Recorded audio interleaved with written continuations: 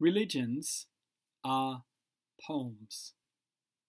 They concert our daylight and dreaming mind, our emotions, instinct, breath, and native gesture into the only whole thinking, poetry. Nothing's said till it's dreamed out in words, and nothing's true that figures in words only. A poem, compared with an arrayed religion, may be like a soldier's one short marriage night, to die and live by.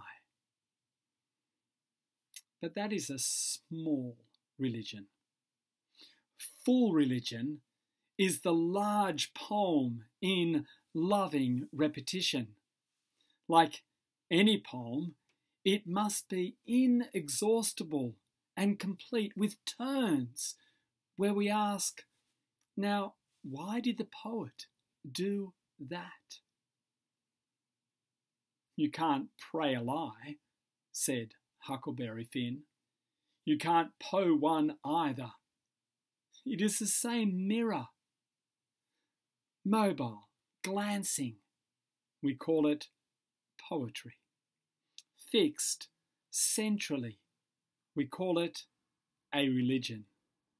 And God is the poetry caught in any religion, caught, not imprisoned, caught as in a mirror that he attracted. Being in the world as poetry is in the poem a law against its closure. There'll always be religion around while there is poetry, or a lack of it.